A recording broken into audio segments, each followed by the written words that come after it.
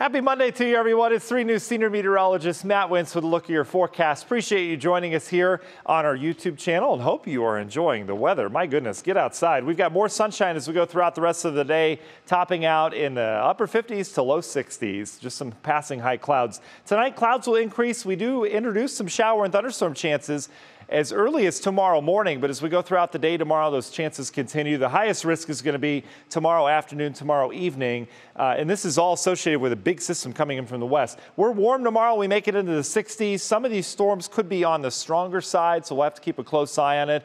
Our final close eye will be on Wednesday morning with the actual front itself. We're into the 60s to start your Wednesday morning, so really mild really until Wednesday. And then look how temperatures fall. Once that front makes its way through, we go from 60s Wednesday morning into the 30s in the afternoon. So big temperature drop on Wednesday. So here we go. Wednesday's temperature falls, and then we stay cold on Thursday. But it doesn't last long. We're right back in to the 60s by next weekend. The long-range forecast shows us why. Here's that powerful low as it goes by. Numerous showers and thunderstorms will be severe across areas of Illinois, Ohio, and Indiana over the next couple days.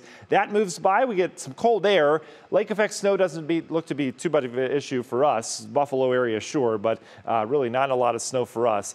High pressure heads off towards the east, and then we do it all over again. We warm up with a nice south wind. This is your Saturday into Sunday. Nice dry weather as well with a big warm up out ahead of yet another big system next week. But we'll take it. We're on the warm side of these systems for now. Union Home Mortgage 7-day forecast. Look at the rebound. We go from 37 Thursday all the way up into the 60s for Saturday and Sunday. And the difference with those 2 days versus what we're about to deal with is that the weekend looks dry at this point versus the showers and thunderstorms we have coming our way the next 2 days. All right, get outside and enjoy today. Our next update on the TV side of things is 4 o'clock. We'll see you then.